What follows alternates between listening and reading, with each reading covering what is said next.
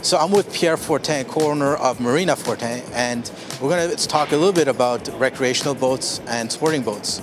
Thank you very much for being with us today. You're welcome.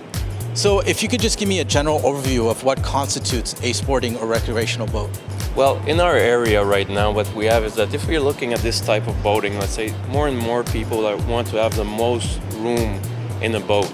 So if you're looking at a boat like this, you're going to have people that wants to have bathing, sun tanning, recreational that can go on any type of lake.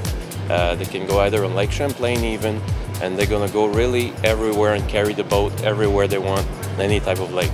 This is really for the family, I guess. It's a family type. Yeah, it's more family oriented, that's for sure. You can do anything with this boat. I mean, you can do skiing, wakeboarding, just tubing, just having fun with the family. So if someone were to be in the market for buying, let's say, a new boat, what should they look for and what maybe shouldn't they look for? Well, mostly important for sure for everyone, if we're talking about a family boat, it has to be secure.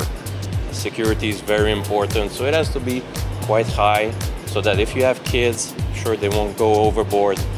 You also have to look if you have an engine in the back, that you have a platform that covers that engine so that if the kid's falling down, not to hurt themselves. That's one of the priority, really. And is the material of the boat something to think of too, whether it's fiberglass, plastic, hard plastic, soft plastic? Is that something to look for? Sure, that's for sure, but I mean, there's many types of boats for different lakes too.